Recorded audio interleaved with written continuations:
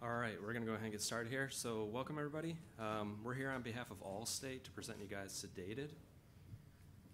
Quick introductions. I'm Simeon Cloutier. I'm the project lead on the SEDATED project. I'm also a lead application security engineer at Allstate. Joined by my colleague, Dennis Kennedy. He's the lead developer on the SEDATED project, and he's also an application security engineer at Allstate. Quick agenda for what we're going to talk about today. First, we'll go through the problem statement. We'll talk a little bit about the whys. Why are we talking about this? What is the problem statement? We'll go into the solution.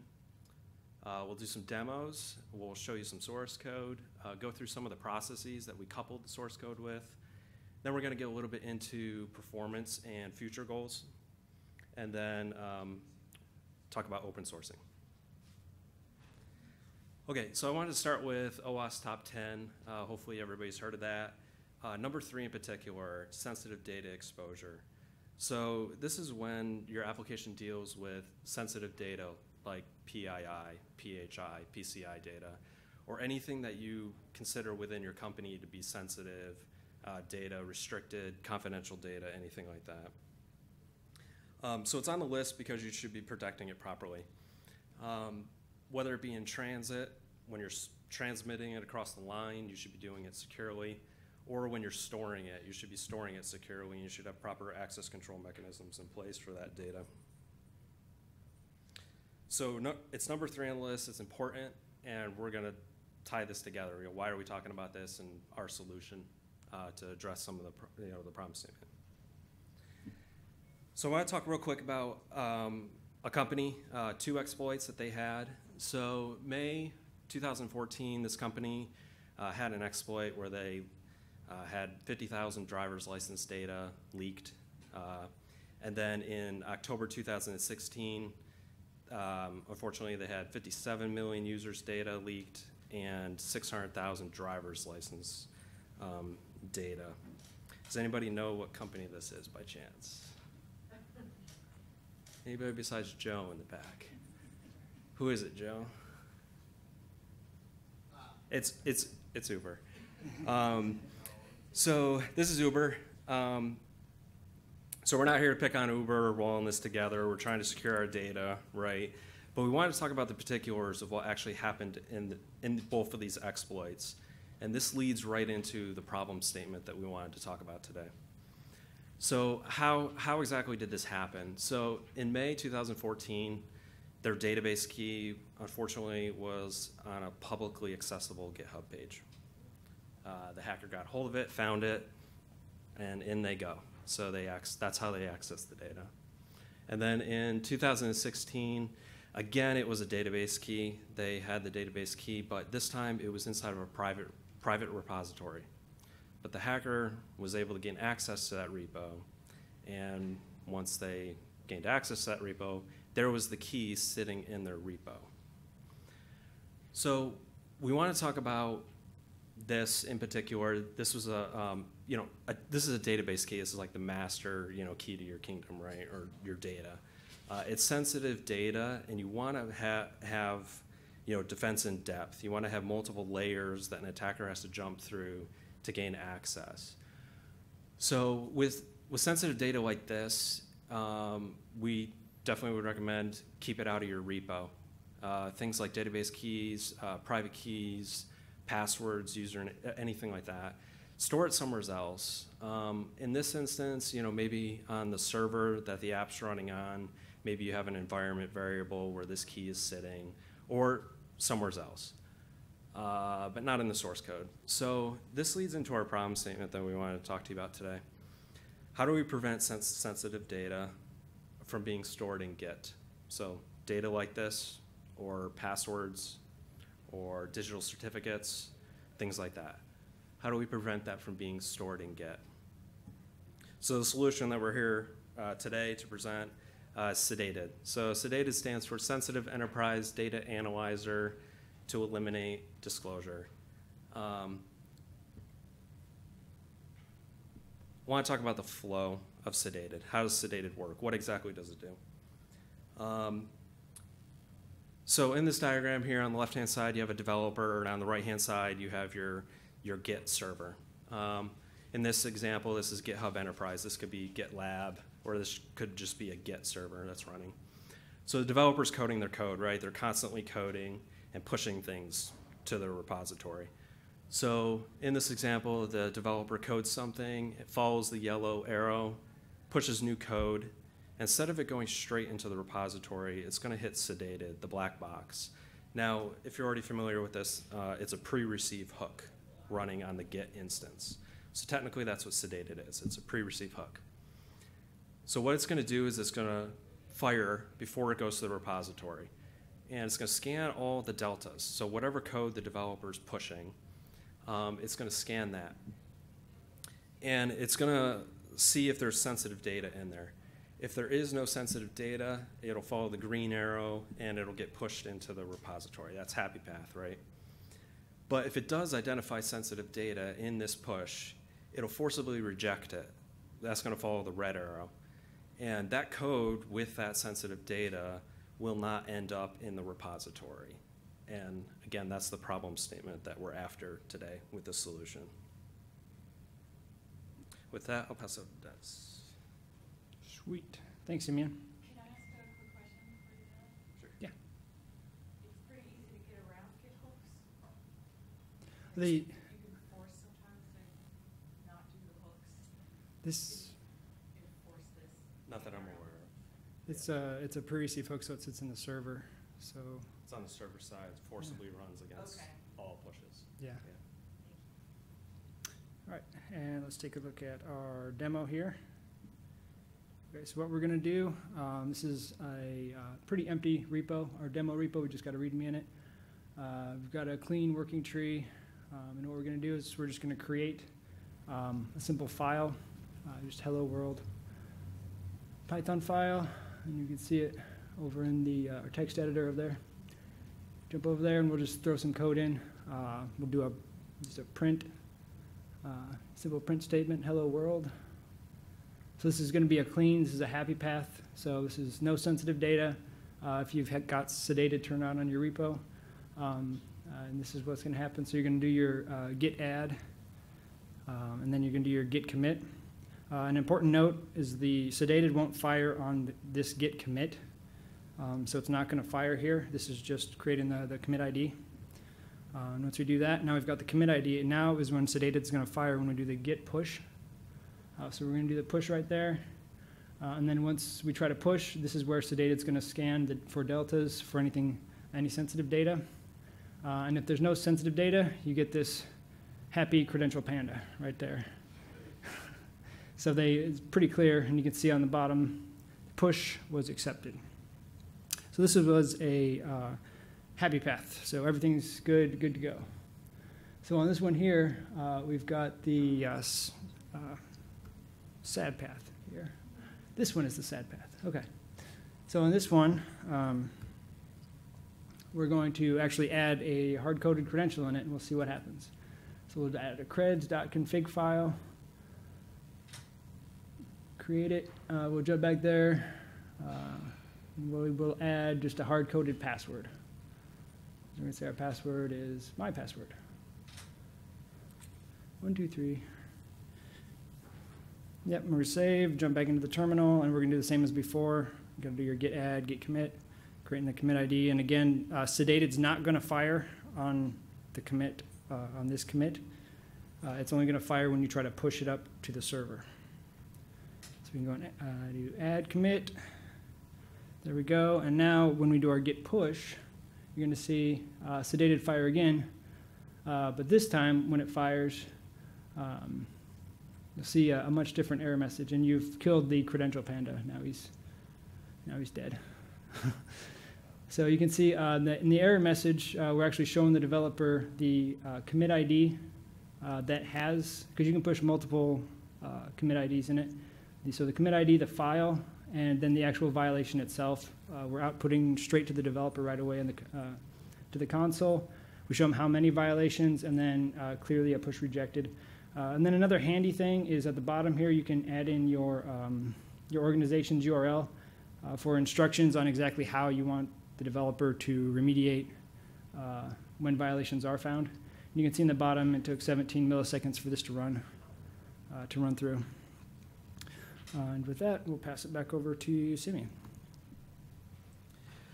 So one thing we wanted to talk about as we're open sourcing this and going through that is how we combine this code that we're showing you with processes. This code on its own will do things, right? And it's going to look for things.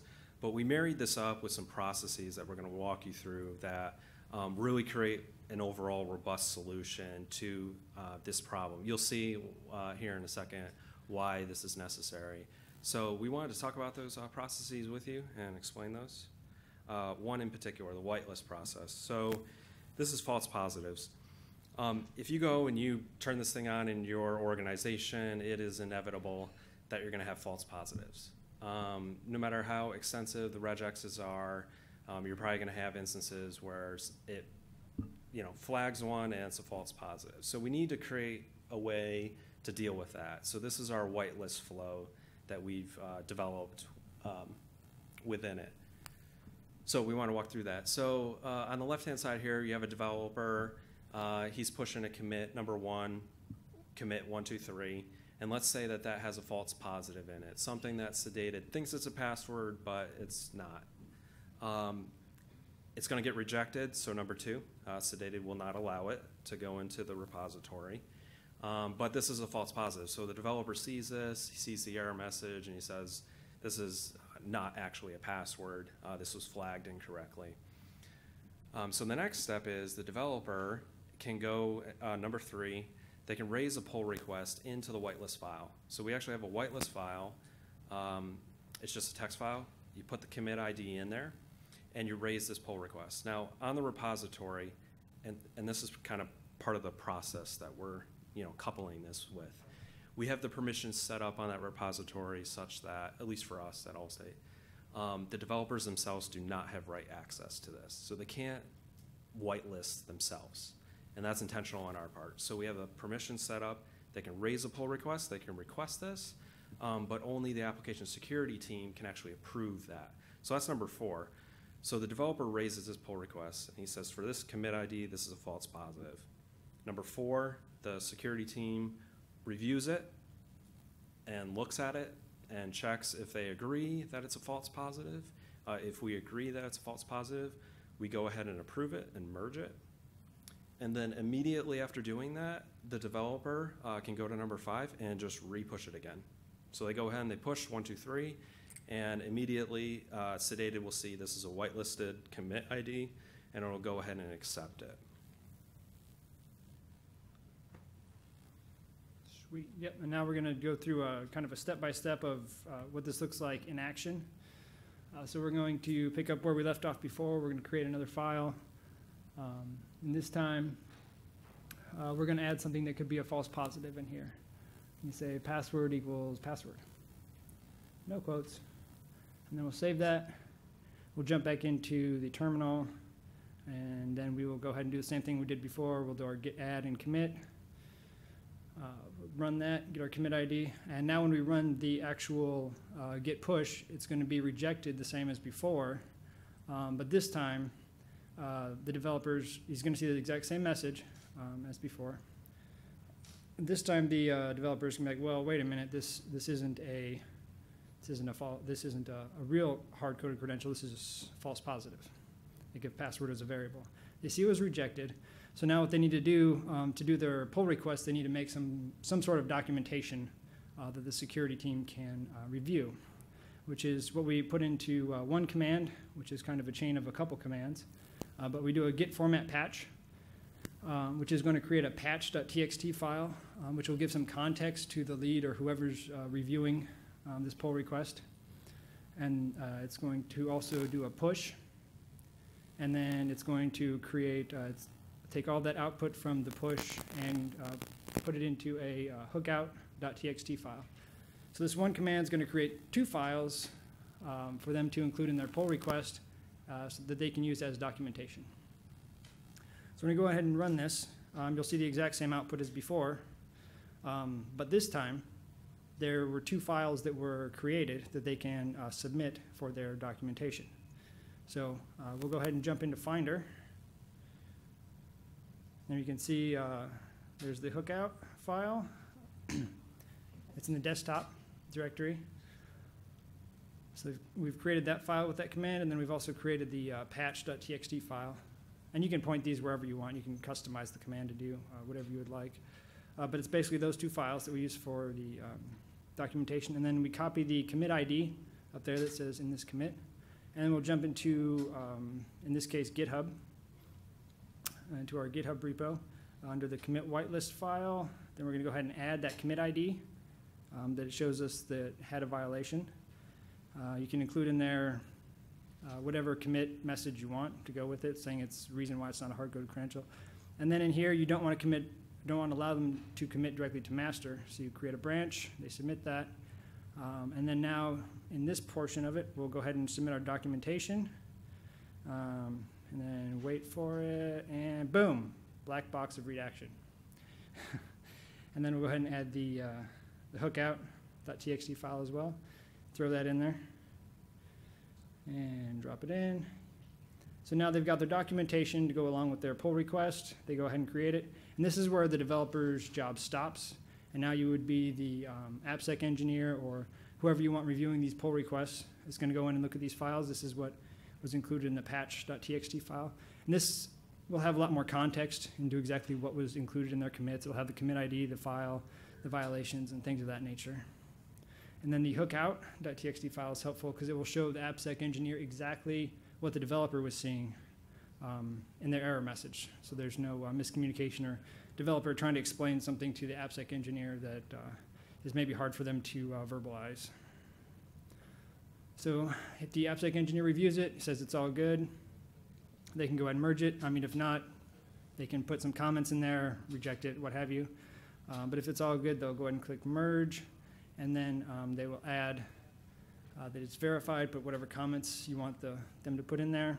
They'll merge it. And then as soon as you see the pull request successfully merged and closed, the developer will be able to push their code again. They don't have to do anything additional. They don't have to rewrite anything.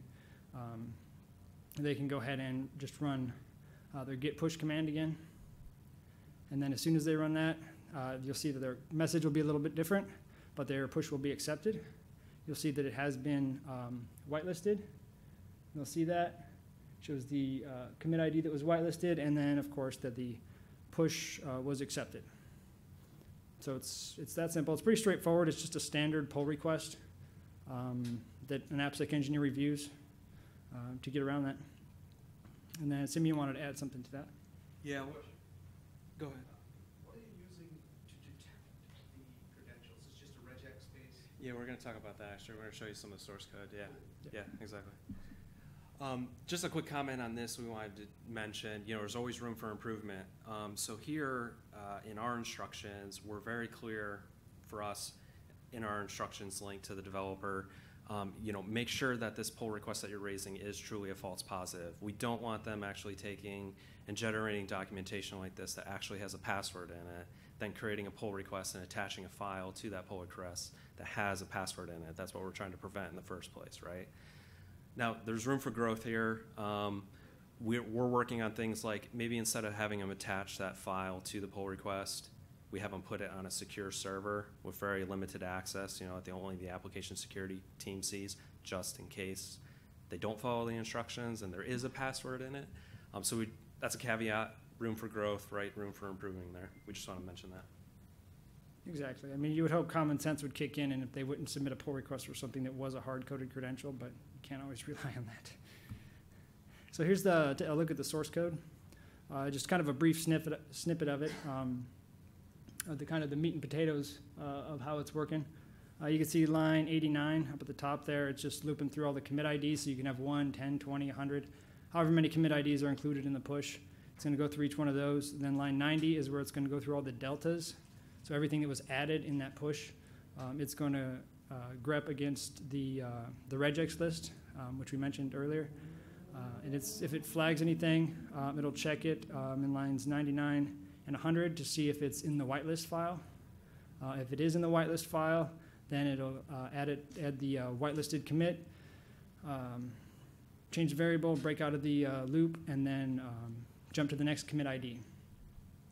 And then from there, if it's not If it's not whitelisted, we'll jump down to 107 and below, where it's going to add it to the violation list. It's going to have a different output, print out the file name, and then add the file violation and total violation variables. And then back up to line 90, where we mentioned the regexes. This is kind of a brief snippet of some of the regexes we've got for it. Right now we're at 75 or so regexes. We're always looking to add and make them better. These are just kind of some general ones that we've got. And we're always trying to, like I mentioned, add and improve, modifying them. But that's kind of that can be a tricky thing to do when you're messing with so many regexes, so you don't mess up something else. Which is why we've created the unit testing suite. And with this, we can run this whenever we need to. Anytime we make a change to a regex, we can then run our regex unit test cases, run those against it. Right now we've got over 400 test cases that include pushes that should be accepted and pushes that should be rejected. So we're checking to make sure we're catching what we're supposed to and not catching what we don't want to catch. So we can make changes and modifications to our regexes with confidence that we're not breaking something else that we had not intended. And in addition to that, we also have the integration tests for the SEDATED itself, the script. So anytime we make changes to that, we can run our integration tests, make sure nothing was broken, make sure all the whitelist functionality is there, make sure that the regexes work as they're supposed to, make sure it's rejecting and accepting, and so forth. And what we're doing at Allstate is we have a Jenkins job that kicks off anytime we make changes to our production repo that's going to run all the tests, all these tests via webhooks. So if we get anything negative back, we'll know what we need to do to fix it and to not have it in production. So implementation of SEDATED, there's 3 levels. You can start enterprise level, which is going to turn it on, just force turn it on every single repo in your entire organization. You can also turn it on at the org level. Like if you have a specific org within your enterprise that maybe deals more with sensitive data, API keys, things of that nature, than others, you could just turn it on to that specific org. Or you can go as granular as the repo, just turn it on individual repos themselves. And as Simeon mentioned already, it is a Git pre-receive hook. So anywhere that you can enable a Git pre-receive hook, you can use SEDATED. So it doesn't have to be GitHub. It can be GitLab, Git, whatever else. If you can use a Git pre-receive hook, you can leverage this. And in addition to that, since it is a pre-receive hook, they've got a 5-second timeout. So you've got a 5-second window for this whole thing to run through before it hits a timeout.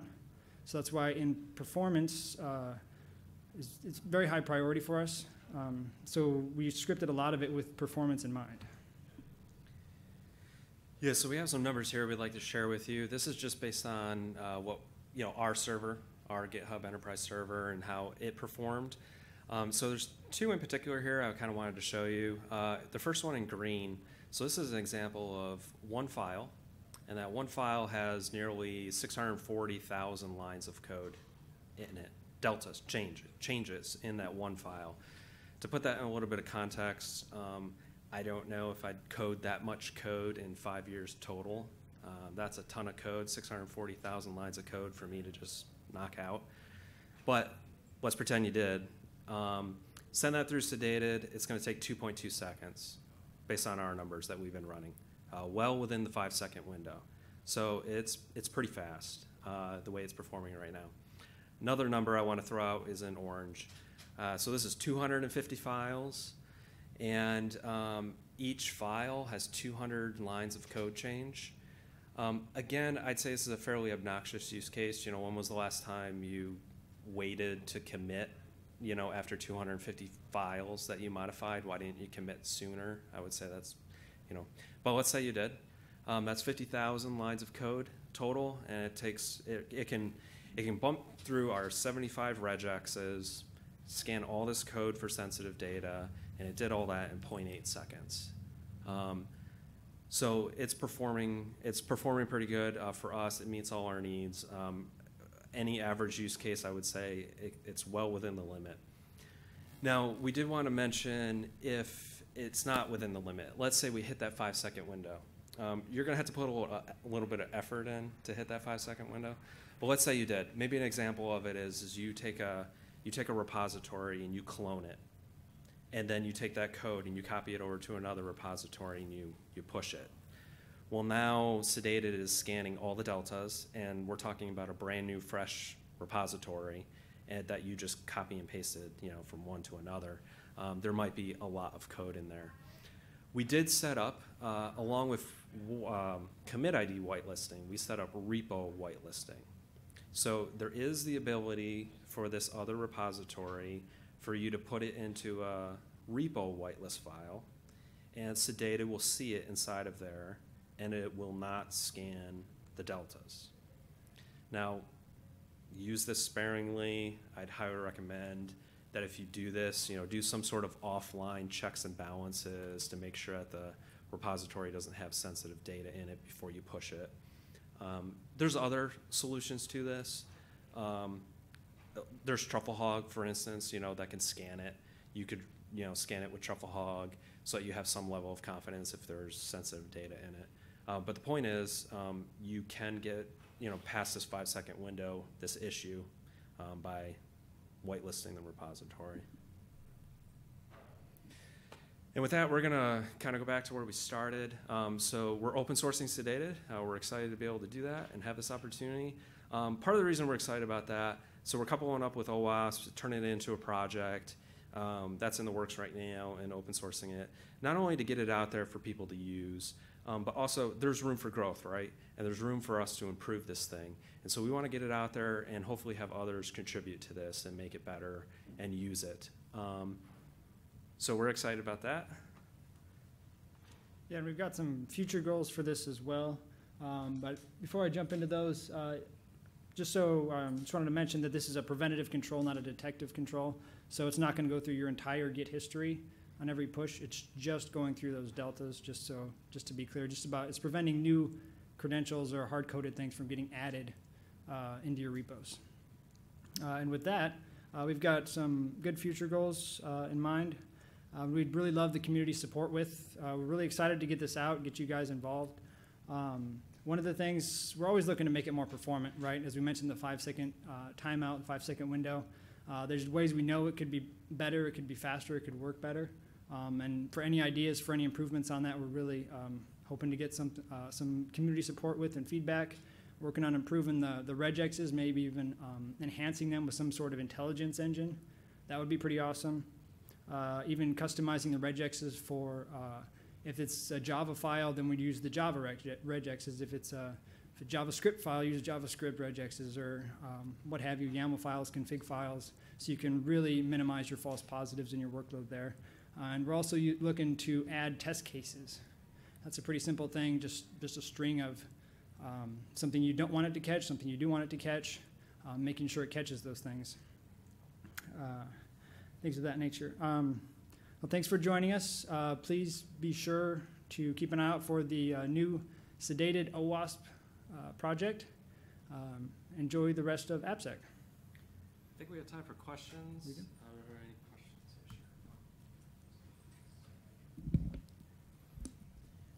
I am curious about the ability to customize this. Yeah. Where I work, we have lots of different authentication tokens and mechanisms. So yeah, there are we do things too.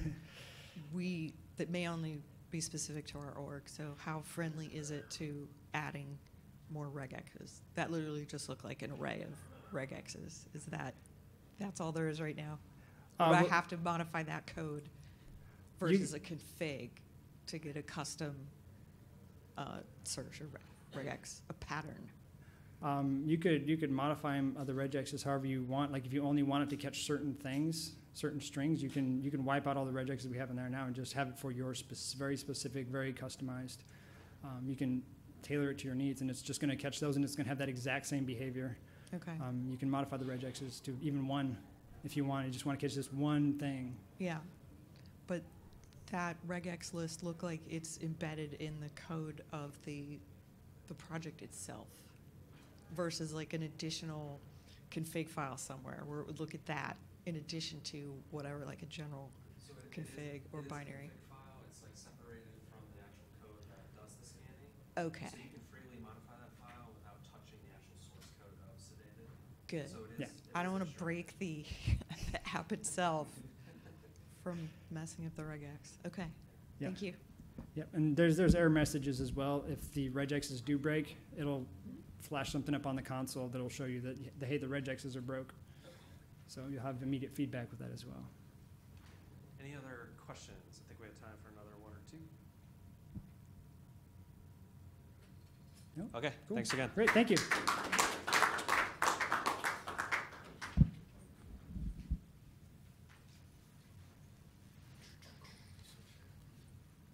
Yeah.